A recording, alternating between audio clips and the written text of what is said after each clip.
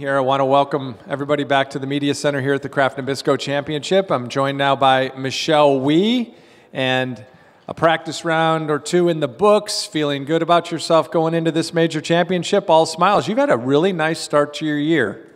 Yeah, I've been having a lot of fun. My goal this year is to be consistent. I'm just going out there and, just been working hard and just having a lot of fun out there, just really enjoying myself.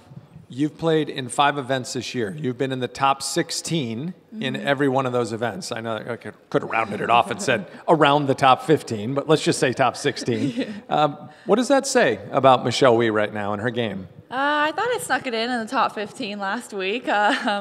But I don't know, it's just my goal this year is to be consistent. I'm just going out there and, just making every hole count. I'm just going out there and trying to make a birdie or par and see where that gets me. Obviously, I want to win. I feel like I'm getting closer and closer, but I'm just taking it day by day and just working hard. Michelle, twice in your opening statement there, you talked about how you are playing the game that you love for a living. There was a period of time not long ago where you didn't even look like you liked golf. In hindsight, is that fair? And have you kind of recaptured some of the joy that you had as an early teenager?